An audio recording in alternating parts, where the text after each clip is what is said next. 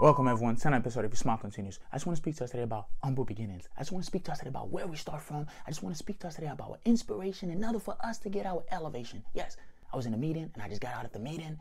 And the reason I got out of the meeting was because my phone kept beeping. I got a call from a friend. Yes. Phone rings. I pick up the phone.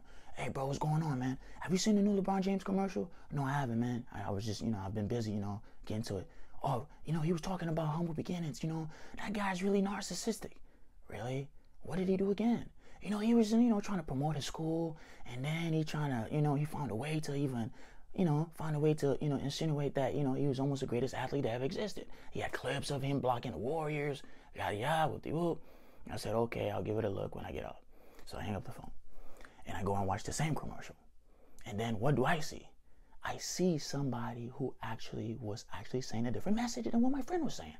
My friend was telling me that he was a narcissist. My friend was telling me that this generational athlete, something we see, a person, a specimen that we see every 50 years, telling the other 7 billion people who are just regular folks, who can't jump out of the gym, who can't run through a Ziploc bag, that they should be humble. No, the wrong information was actually conveyed to my friend from what he actually got from that commercial. Because what I got was the euphemism for what growing up humble meant. Growing up humble was just a euphemism that nobody should have to grow up poor. Not that nobody should be humble anymore. How did we get that from that?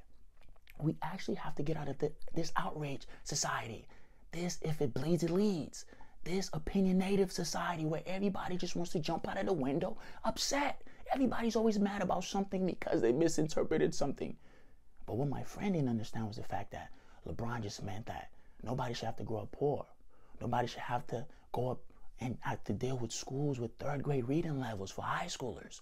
Nobody should have to deal with all the things they deal with. But hey, situations happen where you just have to make your way out of it. Because if he didn't have the unique talent to be able to supersede his surroundings and his background and his demographic in order for him to be at this profile he currently is, we will never see this humility. Because majority of us don't have the humility because we're born privileged. Hey, if I was born on third base and I thought I hit a triple, I would feel a specific kind of way. But I know I wasn't. I know where my mom started from. I know where I started from. And I know where I've gotten the brand to.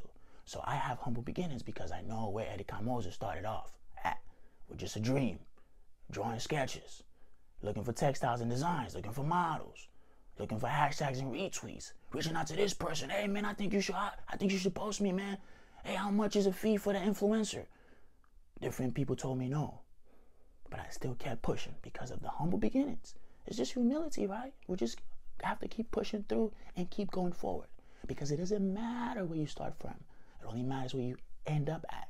So the commercial was actually a euphemism for you actually starting off where you're at. You can start off on third base and still get there. Stephen Curry did it. Klay Thompson did it. There's no beginning point. You actually have to win with your story, your drive, and your consistency, your discipline, your dedication, and most importantly, your determination. Goodbye.